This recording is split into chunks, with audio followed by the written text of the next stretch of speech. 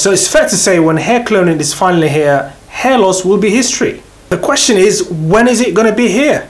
To answer this question, I looked at the biggest companies doing hair cloning research today to find out exactly where they're at. And from all that research, I've been able to estimate roughly how many years before hair cloning is available on the market.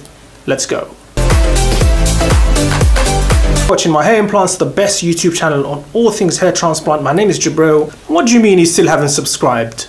And make sure you stay to the end, because that's when I'm going to reveal the estimated number of years, my estimated number of years. So let's explain how hair cloning works. It's really very simple. It's actually very similar to the hair transplant procedure itself, with one major difference. So just like with hair transplants, you start by taking a strip of hair, usually from the back of the head, and from these hairs you take special types of cells that are able to replicate themselves, and you replicate them in a dish just like this. This happens all in the lab, and then you take your brand new hair that has been cloned and grown, and you transplant it back into the client or patient's scalp.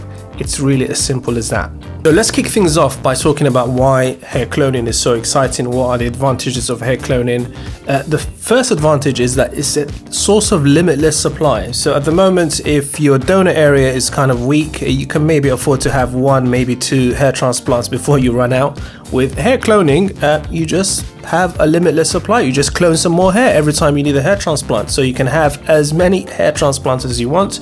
The second advantage is that the hair is kind of biologically identical to your own hair, so there's no kind of worries about rejection or anything like that, and it's suitable for even the severely bald. So even if you have very weak minimal donor area, then hair cloning is going to make a full head of hair possible for you. Now let's have a quick look at some of the big companies that have been doing hair cloning research and exactly where they're at today. So let me take you back about 10-15 years. So back in the 2000s and early 2010s, universities were leading the research. So there was lots of universities participating in the research to get this hair cloning science all set up. But all the universities have slowly scaled back their operation. Now all the research, almost all of it, is led by private companies. Now it's a really interesting question why the universities have pulled out. Was it getting too expensive? Did they realize that it can't be because they think there's no market for it? Because let's be honest, whoever cracks hair cloning is going to be an overnight billionaire. So it can't be because of lack of market. Possibly they might have thought the technical difficulties are just too much and this is beyond them financially. I think that's the most likely reason. But anyway, now all the research is done by private companies.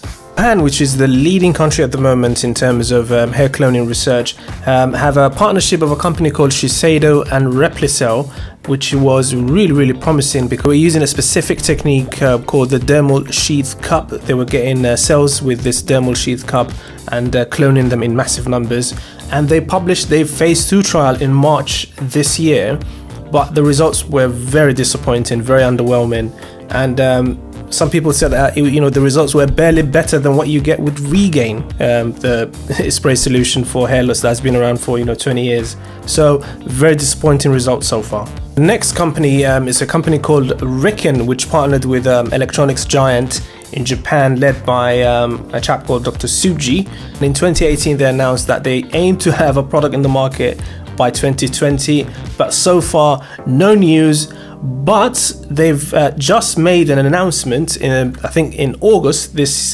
year, so last month. So the way I found out this news is a bit of a kind of long-winded way, and that guy, that's Dr. Tsuji apparently, and this is a Japanese YouTuber who does hair transplant videos like this channel, and apparently he met with Dr. Tsuji last month in August 2020, and Dr. Tsuji told him apparently that they found a product that has outperformed minoxidil or Rogaine, and they hope to have this product in the market, to start testing this product very soon. So it seems they've made a breakthrough, but it's not being widely announced. The next company is in the good old USA. That should say StemCen with an M.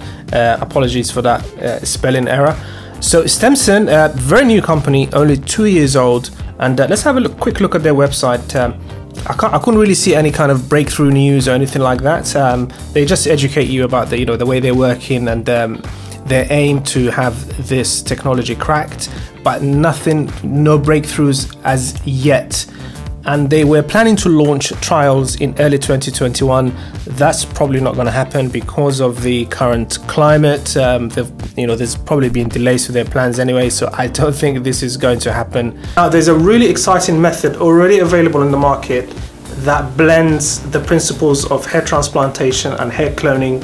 Let's have a look. I couldn't really do this video without mentioning this, the Hasky method. So there's already kind of a hair cloning type of procedure available, and has been available for many years, and it's available in the Netherlands, the UK, and Indonesia, I think possibly also France, but I'll have to double check that. So this is the Hasky method, and the idea behind it is very similar to hair transplants. You kind of get the hair and transplant it from the donor area into the bald area, but the difference is you actually take only a part of the hair and you leave the growing part in the scalp, so that in a few months time the hair regrows and then you can go back and harvest it again.